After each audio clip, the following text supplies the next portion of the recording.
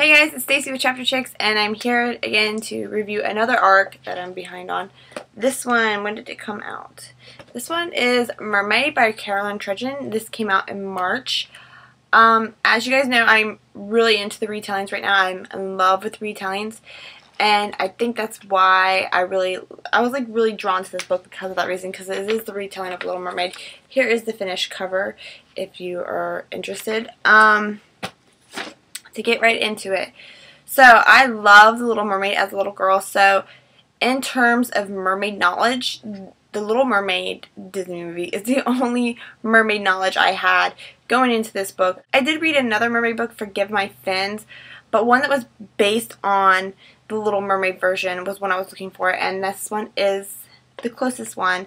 It's a retelling of another book. I don't know which it is right now, and I think that the movie was based on that. The book is told in every other chapter format. There is two main female characters in this. The princess, who is named Margathy, and then the mermaid, who is named Linnea. Margathy is the princess of the North. Her father, the king, is very terrified of South invaders and that a war is going to come upon with the South. So he decides to protect her and being very paranoid and everything, to hide her in a convent. While she's at this convent, she is walking along, she's standing outside, staring at the sea, and she sees a mermaid bring a man to shore. She goes down, she helps the man, she brings him in, and they help her. So that's basically her story. I'm not going to go into more, even though I really want to. I'm not going to go in more to that because I don't want to spoil. Linnea, the mermaid. Mermaids are only allowed to, go to the surface on their 18th birthday. They're not allowed to have any human contact, even though some of them believe that they should. She is very obsessed with the human world. She's been looking forward to this her whole life. So when she goes to the surface on her 18th birthday, she sees a ship is going down, and that there are men all around her drowning, which is a very horrible thing for the mermaids, simply because when the mermaids die in this world, they become sea foam and they live a lot longer. But when a human dies, we have souls that go to heaven. It's a lot more painful process than when a mermaid dies. So she's a little terrified about all this.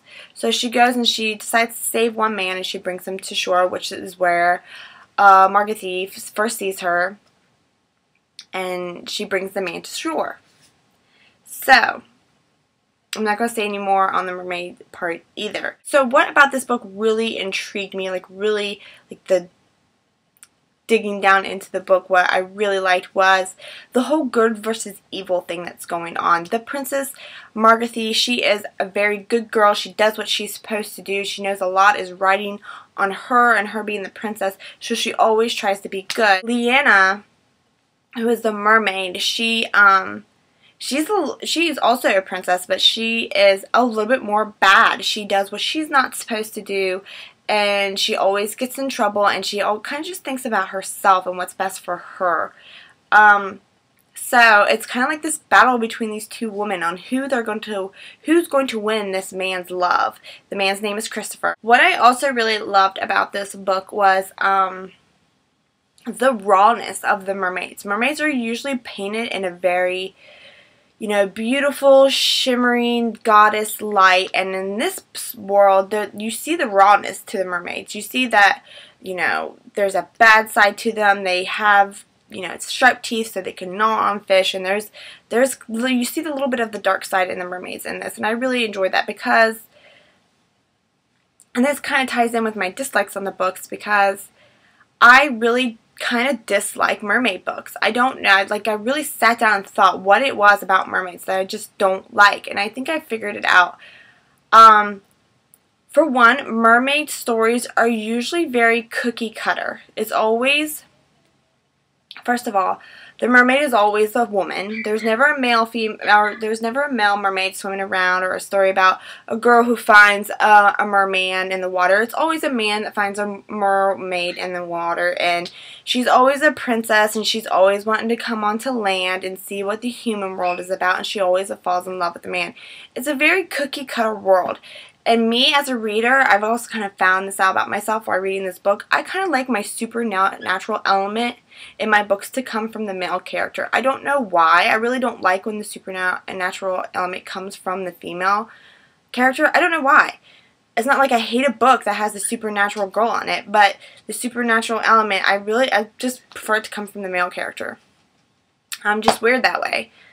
So that's also kind of like a little dislike in the book for me. There is another big dislike I have with this story, but I'm not really going to talk about it right now or in this part of the video, just simply because I want to save it for the spoiler part, because I think it gives too much away about the character development on this particular character that I'm going to talk about. I know it doesn't sound like I like this book too much, but I actually really did. I really like the retellings. I really like the two main characters with the every other chapters. That is something that is like a really big plus in my book when it comes to book. I love any books that have the back and forth chapters. I am going to talk about the ending of the book, just my feelings on it. I'm not going to say anything that has to do with the ending or what happens plot-wise, character-wise, but I am going to say my feelings on it.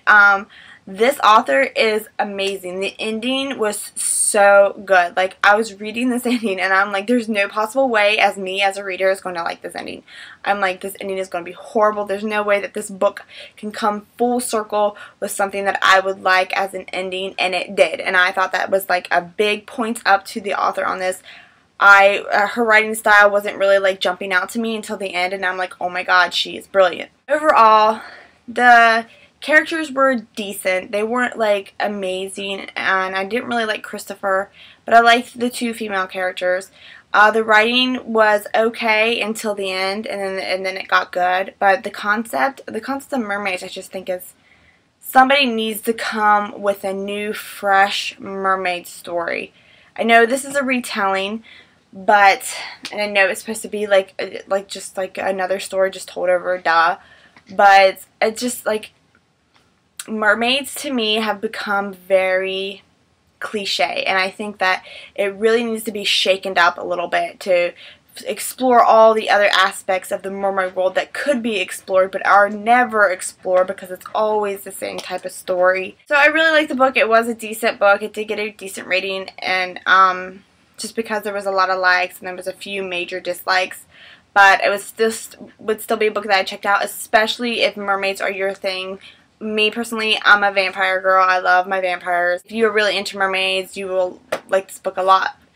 You'll probably think this book is amazing, but I really did like the she did kind of freshen up the mermaid world a little bit, just a little bit, and I would like it to be shaken up a lot. So now for the spoiler part of the video. So if you have not read the book, do not watch this part. Yeah, so my big dislike about this book, besides not really being into mermaids, was the character Christopher. I just thought that he was not worthy of these two female characters. I mean, they are giving up a lot for this man. They are fighting to the death for him, and he is just... You as a reader don't really know anything about him. They do not know anything about him. It's just like, this man is not special. This man is not special at all. It's like, ladies, move on. There's nothing cool about him. He is just a regular guy you're just throwing away way too much for him. So I wish that Christopher had a little bit more development to him so we could kind of see what was so special about him. Let me know what you guys thought about it in the comments below if you have read it. Stacy with Chapter Chicks, I hope you enjoyed the review, because it took me several times to film it just because I kept spoiling so bad in the beginning of this video, because there was a lot of cool aspects to the book. But yeah, so I hope you enjoyed the review, and this is Stacy with Chapter Chicks. I already said that. Goodbye.